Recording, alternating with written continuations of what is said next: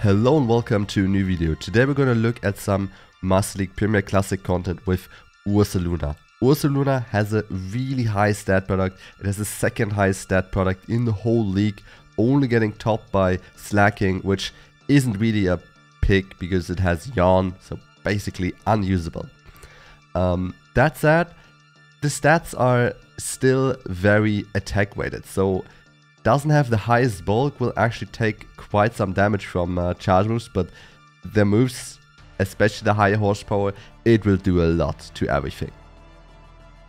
We're today playing it with Dragonite, Dragon Breath, Dragon Claw Superpower in the lead, and Metagross with a Bullet Punch, Meteor Mash, Earthquake in the back, and the Ursaluna itself with Tackle, Thunder Punch, and the Community Day move, High Horsepower. We'll lead into a Snorlax. I'm almost immediately switching into my Ursaluna. I'm shielding right here. I should have honestly not shielded. I don't think they could have even had the superpower. I was just unsure because I just started the set and in comes that Dragonite. They superpower me and it just knocks me out.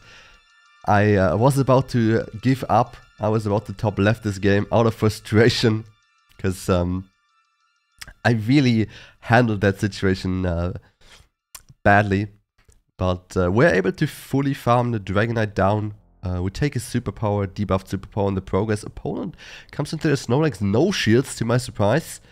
We go for the Dragonite, Dragon Claw. They do shield.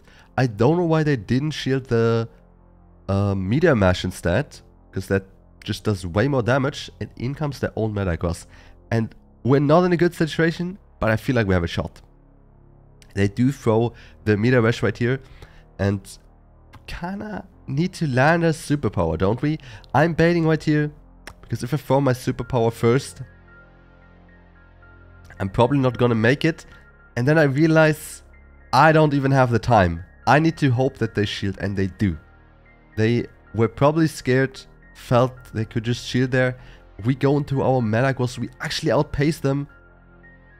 They get there, they survive the Meteor Mash, but they have very little HP. Can the Dragonite, Dragon Claw, Dragon Breath it down? It can, and the Snorlax, it can Dragon Breath down as well. GG. Second game, a Haxorus, in comes a Snorlax again. This time, I'm gonna go for the superpower. It's gonna get shielded. I'm switching to the Ursaluna. They have to basically superpower in order to deal good damage. But they don't have it. They have Skull Bash, which it still does like 50%. And this didn't feel like they had enough energy for the big move again. And because of the legs being double resisted, they can't really farm us down either. So I'm just no shielding, going for my high horsepower right here. Snorlax actually survives it, and right here I probably could have farmed down, but I felt like I don't need to. Even if I throw my move right there, and I'm still in a good position. Opponent brings in Haxorus, we bring Dragonite, opponent goes into Togekiss, we go into Metagross, and they eventually top left. Now this is a horrible lead. This is what you don't want to see. We switch into Metagross just because we hope that they might not have a good answer. They do have a good answer. They have a Waterfall Gyarados resisting all my charge moves, all my fast moves, while doing neutral for the Waterfall and super effective with the Crunch. They knock me out right here. I'm gonna get a little bit of farm with my D-Knight. I'm gonna take a Crunch in the process. But yeah, this looks very grim. In comes the Mamoswine. I have bad move timing right here, giving them an additional turn. I'm just throwing the Dragon Claw, because I feel like I just need to take a lot of risks right here in order to have any chance. And I hope that they don't count, because I'm not actually at the superpower. Opponent shields again. But right here I feel like they're just gonna get to double. They're just gonna get to double Avalanche, aren't they? And then they have a third Pokemon in the back. But to my surprise, they switch out into Snorlax. And even though I was happy for a second, I felt like, yeah, I mean, we're just gonna get double superpowered, aren't we? We basically need to get out of a high horsepower to knock out the Mamoswine before it gets to an avalanche. They have Skull Bash again. Alright, we are farming, and we CMP tie. I was really lucky. I didn't count, it was just like feeling. And we need one more tackle, and we do get there. I don't know, I don't understand how I won this game, but somehow it happened. Winning against that Mamoswine lead. Alright, we see a Milotic. Milotic can have Waterfall or Dragon Tail. I confirmed it's Dragon Tail, then we switch into the Ursaluna. If it has Waterfall, it's a pretty good matchup for Dragonite. We take the Surf. We build up to the high horsepower and then throw the super effective Thunder Punch right here. Opponent with the no shield. They take it. They throw another Surf. I'm deciding to shield right here. In comes another Mamoswine. We throw the high horsepower. They're probably gonna respect it, because this would do a lot. And they fully farm me down. And right here, I feel like my opponent can just safely double high horsepower, because they have such a huge energy advantage. And I shield the first move, and I'm counting, and we do catch the high horsepower right here. And we are then able to fully farm them down.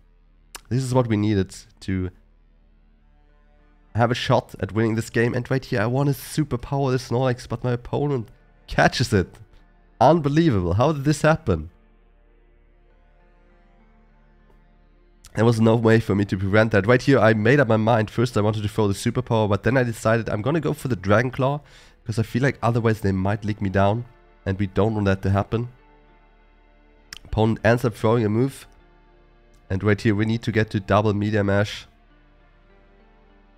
And I'm hoping that they do not have the EQ, have superpower. We easily survive it. We would even be able to survive another superpower, because they are now debuffed, so it does less.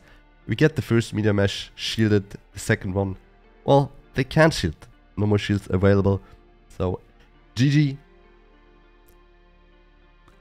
Next game, we end up against the Excadrill lead. This is a fine lead for Dragonite, because of the superpower. You cannot shield the first move. You have to let the first one go, because you are not debuffed yet. They immediately switch to Gyarados. We switch to Ursaluna. And the Dragon Breaths are adding up. But this Thunder Punch, double super effective damage, would knock them out. They end up shielding with the shield right here. We cannot really farm this down with Metagross, and we also don't want to take all the...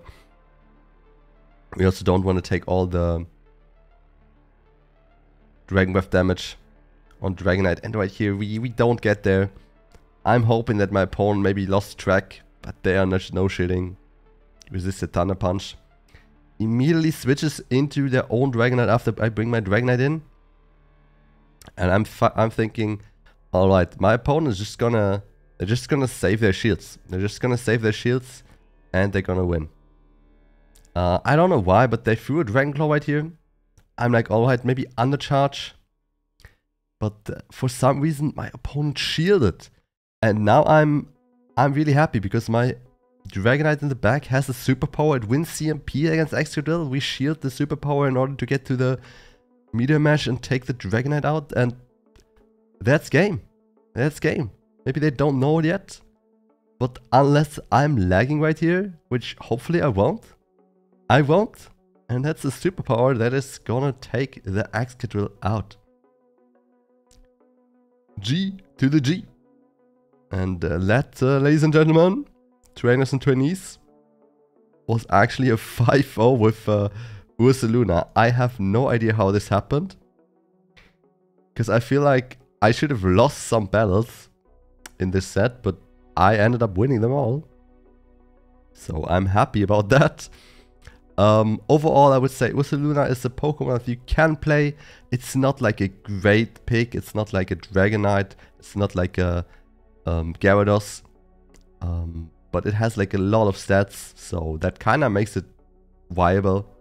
The two previous sets were both positive. I think a 3-2 and a 3-2, both 3-2s. One of them could have definitely been a 4-1 if I played a little bit better. So yeah, overall decent, but nothing extraordinary.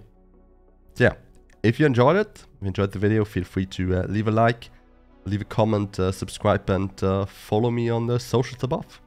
Till then, see you!